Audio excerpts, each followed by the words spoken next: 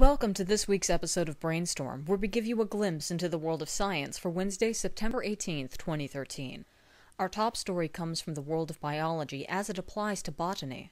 Researchers from Mexico have been studying how bacteria and fungi interact with trees and have shown significant acceleration in tree growth. They worked with a variety of tree species, both for the purposes of reforestation and horticulture. By studying bacteria found near root systems in nature, they were able to classify a variety of species as growth promoters that protect the tree from pathogens and even help them access water and certain nutrients. Also important are the fungi in direct contact with the root systems, which helps the plant adapt to new environments when transplanted and helps it gather certain nutrients like phosphorus. The presence of this fungi even seems to drive more efficient photosynthesis by causing the tree to use less water.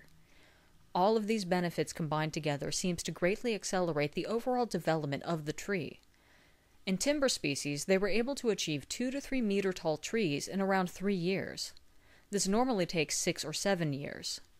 With fruit trees like citrus and guava, they achieved fruit-bearing maturity in 3 to 4 years rather than 6.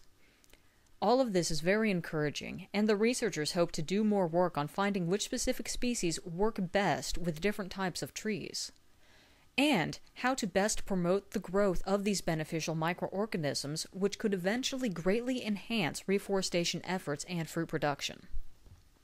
Next is news from the world of medicine. Studies conducted at Stanford University have found a mechanism that may allow an already approved cancer drug to help those with diabetes.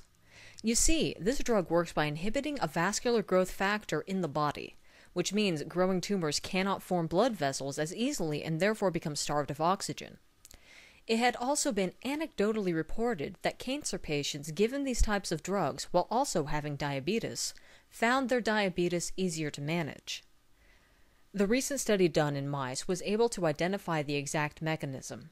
As you probably know, diabetes is either a lack of insulin or a lack of sensitivity to the hormone, which reduces the body's ability to store glucose from the blood.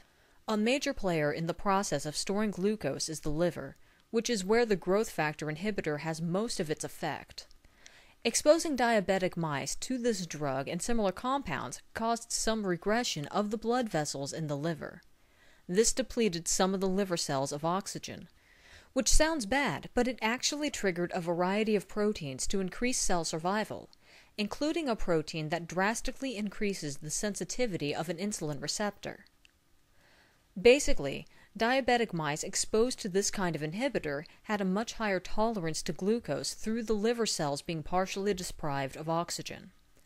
It'll take more study to see if the same result is as obvious in humans, but it is encouraging since the drug is already approved for cancer treatment. Even if it can't be used directly, it could accelerate the development of similar drugs, specifically targeted to diabetes.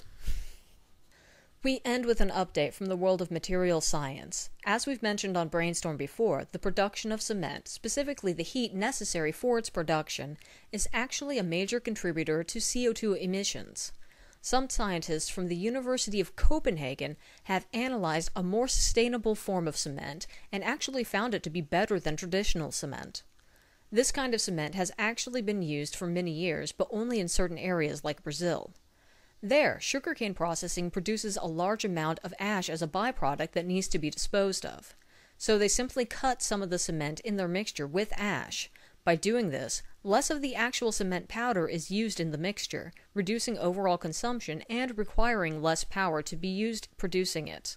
When the scientists were given samples of this cement, they analyzed it through neutron scattering, which revealed enhanced bonding with the water in the substance, which made the concrete stronger. The hope is that these results will encourage companies to adopt the same practice with other sources of ash and on larger scales, reducing their cost, increasing the quality, and potentially saving a lot of CO2 from being released into the atmosphere. Well, hope you enjoyed this episode. In reference to our first story, if you could pick one plant to have accelerated growth, what would it be and why? Let us know your thoughts on that and all the stories in the comments.